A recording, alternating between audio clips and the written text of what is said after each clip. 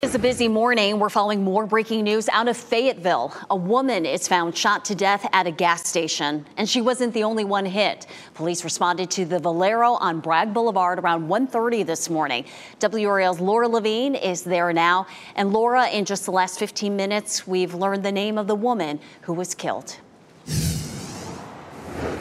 Renee, yes, in the last 15 minutes, we have actually learned that the victim in this case was a teenager.